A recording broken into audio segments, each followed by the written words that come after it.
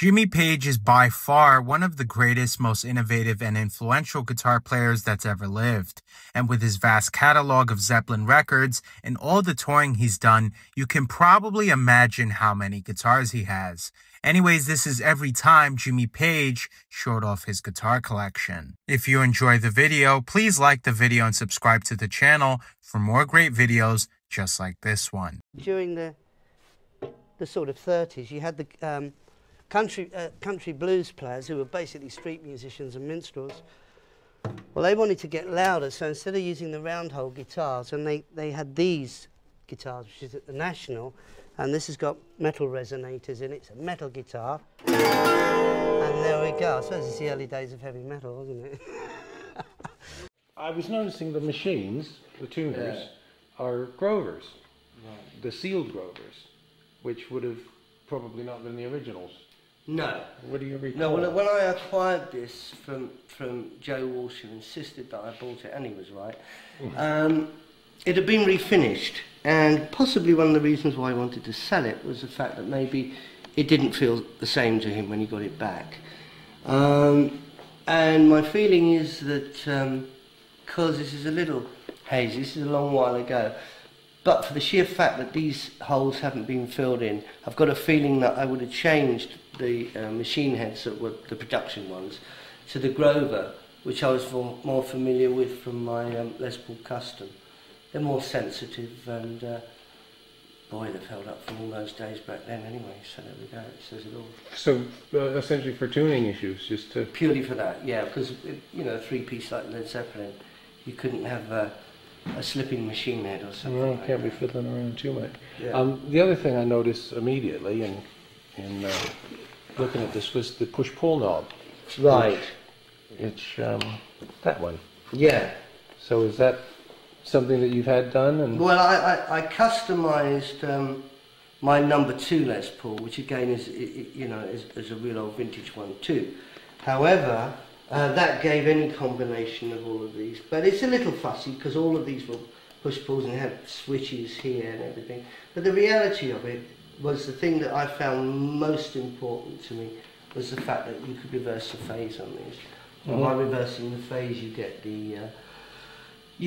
a close approximation to the sort of sound that Peter Green would get. Oh yeah. And also certainly B.B. King. Now, whether some of these things came out with the pickups wide out of phase, you know, accidentally, I don't know, but I've got it on purpose, so there we go. Do you use it for specific sounds or songs? Yeah. Really? Yeah, I used it quite a bit. So this is on recordings and things, yeah. So it's just as simple as that. You just pull it out and there it is. You've got it reversed, pop it back in, and you get the full whack of it again. Brilliant. And this guitar's also got a very, very slim neck, and I think people probably speculate as to whether it came that way or you've had it done. Is that something that you had? I didn't have it done. This guitar has sort of been, it's one of those guitars that really was meant to come my way. Because, as I say, Joe Walsh insisted that I bought it, and he was right. It came as it was. The only change that I made to it was that, really, in essence, the tuning heads. But it already came with this scallop neck. I've got to say that I inherited a guitar from Jeff Beck, which was the Yardbirds guitar, which was another brand, I might add. But the thing of that is that was another one that came to me, and that had a very shallow neck as well. So it's as though these, you know, somehow this came to me that way as well. So it always was. I mean, even way back in the days when Eric, for instance, was playing one, it was always known as like a really user-friendly guitar, the Les Paul.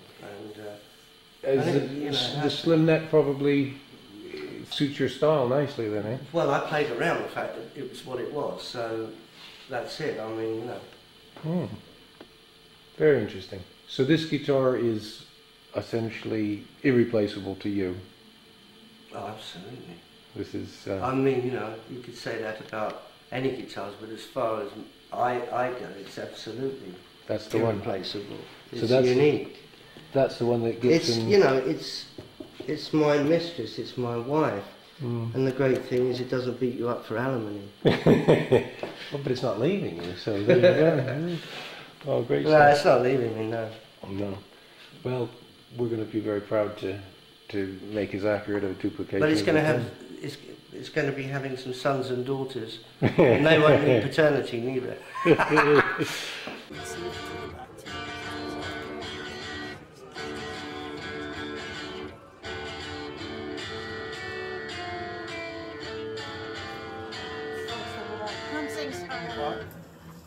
This is the guitar that goes through from the Yardbirds to the first album of Led Zeppelin.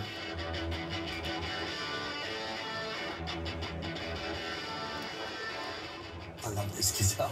And this guitar was given to me by Jeff Beck during the time that he was in the Yardbirds. Then we come to the amplifier, which interacted really well with this Telecaster, and the whole of that first album is done with this guitar, this amplifier, wah-wah pedal, and the overhaul.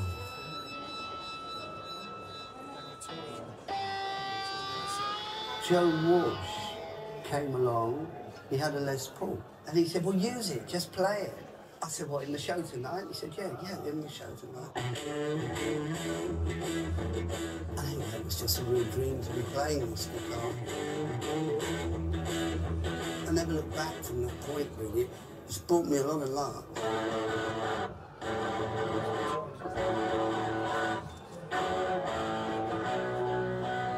I think the Marshall was always known to interact so well with the Les Paul standard.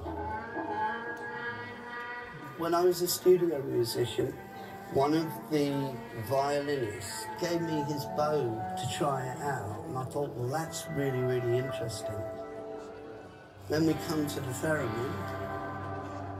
I used it on the middle part of Whole Lot of Love, where it's this big sort of avant-garde section.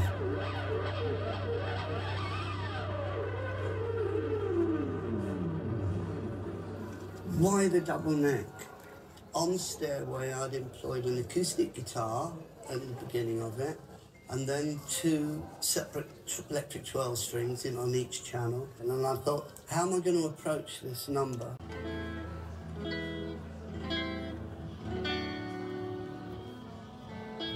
It needed to have all these voicings of the 12 string and the 6 string.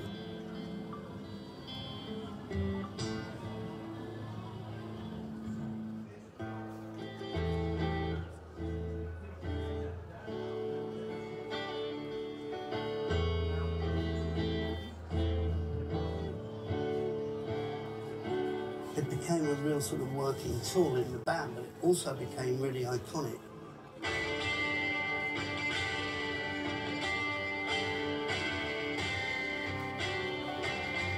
Making your grandmother nervous.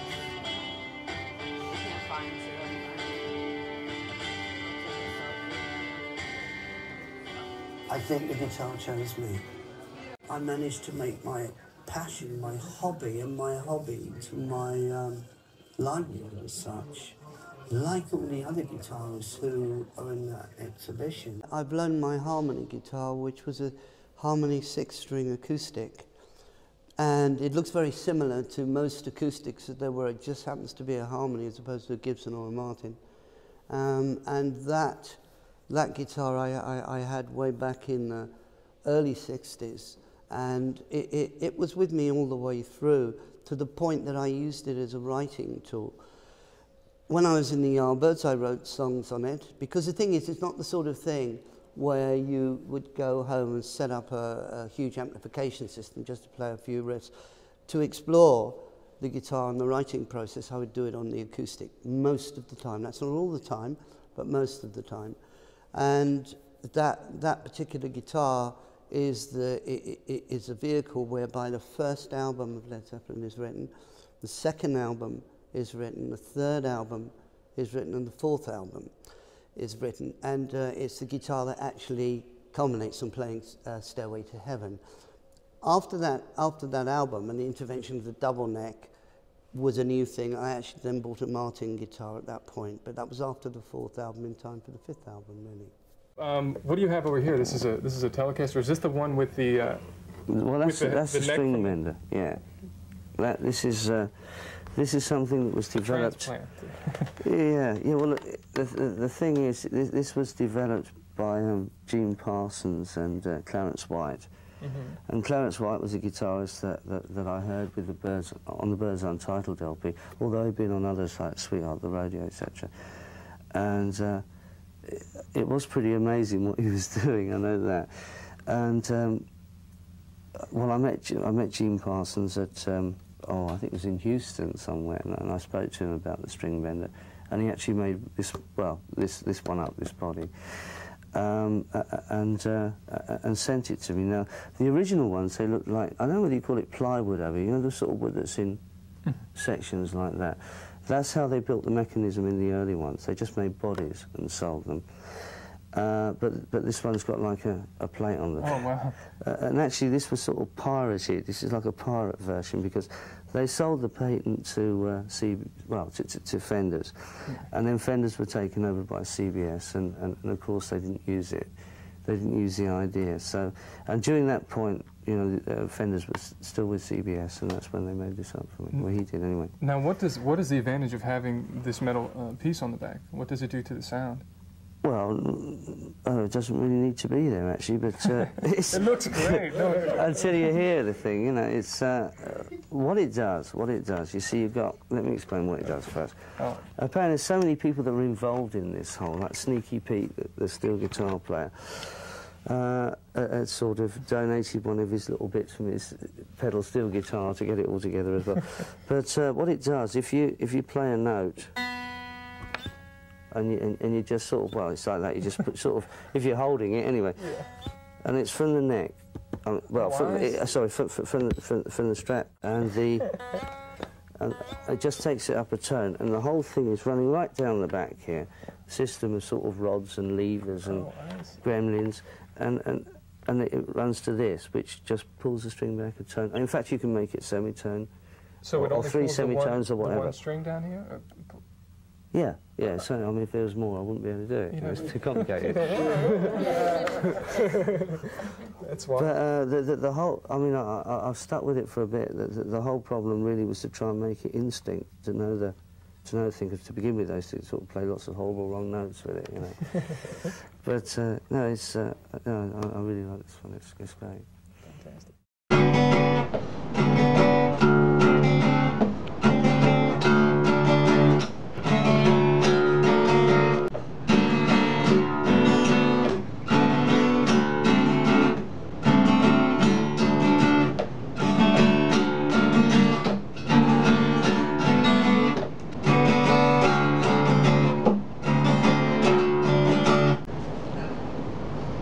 Well, this is a Yamaha FG403MS, but the registration, which is sort of branded inside it, is QJY 187489, and it's a guitar that I bought on my travels before, but actually on this Southeast Asian trip in 2012. I bought it here, and here I am in Pattaya at the moment. And I'm donating it to the Jesters, and let's hope that you get some good healthy bids on this, and it goes to help those kids. Is that the tip of the iceberg, or was that all you needed? Well, I was going to say there was a backup guitar for everything, but there's not quite, in case you broke a string, you know. But that was it. So if we're going from... We'll go from right to left. So we've got the guitar on the right, the double neck, which is going to do, that's going to do Rain Song. Song remains the same, at least. Then the one over to the left of that is the String-Bender. That's going to do 10 Years Gone. Then you've got the Dan Electro, which is going to do Kashmir in My Time of Dying.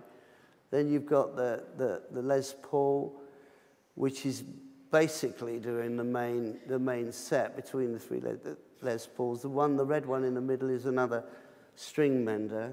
Sort of, it's got some mechanics in it, like that brown Telecaster. And then you've got the acoustics as a backup in case there's a broken string. So they were all sort of there really because of tunings on guitars and so that you could make the set relatively seamless without having to sort of tune up and just have a change of guitar. So it looks impressive, but they were all used. The thing, hearing guitarists when I was a kid and just really appreciating even then that, you know, it's 6 strings and it's an electric guitar, but everyone's whole take on it and their character is totally different. You know, and that's what's so cool about it.